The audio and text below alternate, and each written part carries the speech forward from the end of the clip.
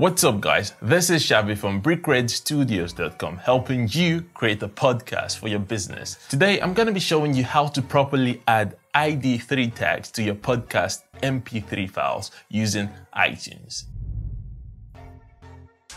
So go ahead and launch the iTunes software. Once it's open, head over to the File menu and click on Add to Library. Then locate the MP3 file of your podcast episode and click Open. Next, click on the file, head back into the File menu and click on Get Info.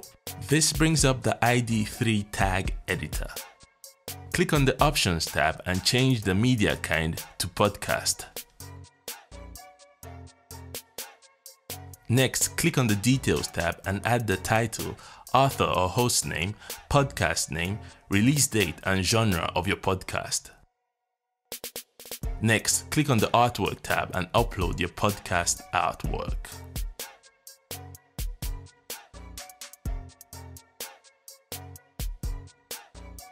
Click on the Description tab and enter the description of your podcast episode.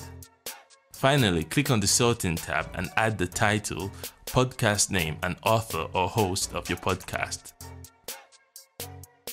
Hit OK and you're done. Your podcast is now ready to be uploaded to your media host. And there you have it, another quick tip from me to you to help you create a great podcast for your business. Hopefully you found that very helpful. If you've got any questions, please leave them in the comments below and I'll get back to you as soon as I can. Also, if this is your first time of watching my videos, I'd love to invite you to subscribe to my channel because every week I bring you a brand new tip on how to make a great podcast and how to use it to grow your business. Until next time guys, thanks so much for watching and see you in the next video.